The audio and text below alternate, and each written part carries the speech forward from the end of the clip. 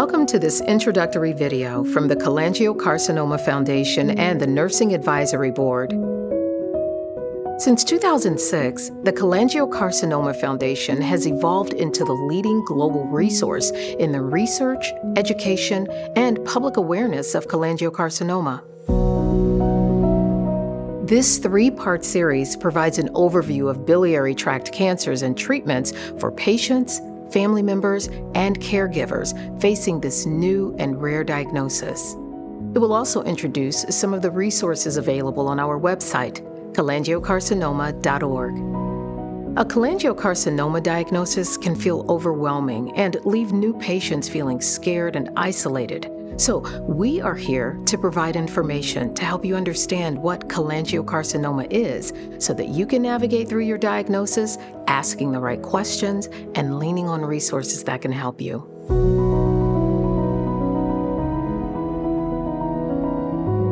Let's start with the basics. The biliary tract is a delicate network of ducts that deliver bile from the liver to the gallbladder and then to the small bowel. A cancer can develop anywhere along that system. Biliary tract cancers are divided into subtypes based on the location of the tumor within the liver. Intrahepatic cholangiocarcinomas originate in the small bile ducts within the liver. Perihilar cholangiocarcinomas, also known as Klatskin tumors, form at the meeting point of the major bile ducts that drain out of the liver.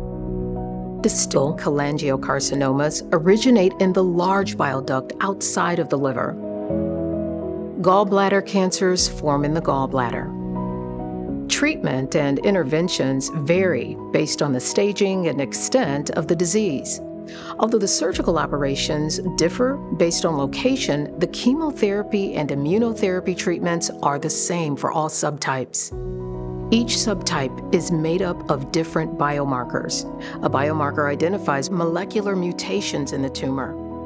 Biomarkers can determine the potential targeted therapy treatment options. Although the causes of biliary tract cancers are not known in about half of affected patients, there are a number of risk factors that have been identified as possible causes.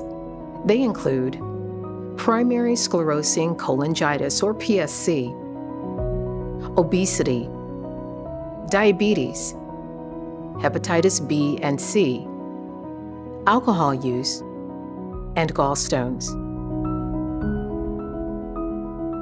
If the doctors suspect cancer, a biopsy or a small tissue sample is taken to confirm this diagnosis. Sufficient tissue should be taken to confirm the presence of cancer cells and for additional biomarker testing. After the diagnosis is made, to determine the best treatment plan, imaging with CT, MRI, PET scans, labs, and physical assessments should be reviewed by a medical team, which then should include at least a surgical oncologist and medical oncologist who is experienced in treating patients with biliary tract cancers. An initial decision is made on whether the cancer can safely be removed by surgery, which is referred to as resectable, or cannot, which is unresectable. In some instances, the cancer is unresectable initially, but with the help of other therapies, the tumor size can be reduced enough to attempt surgery.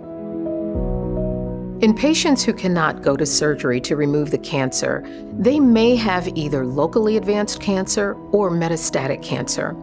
Metastatic or stage 4 cancers have spread from the liver and bile ducts to other areas of the body. Locally advanced tumors have grown outside of their original location but have not spread. However, they may be too large to remove safely or involve too many blood vessels to be removed. In biliary tract cancers, surgery followed by a course of chemotherapy is considered to offer the best chance of potentially curative treatment. If not able to be surgically removed, the intent of therapy is palliative, which is special medical care for people living with a serious illness to control cancer for as long as possible. This type of care has improved greatly within the last decade to prolong life with meaningful and quality time. Visit curecca.org to learn more and request a newly diagnosed care kit.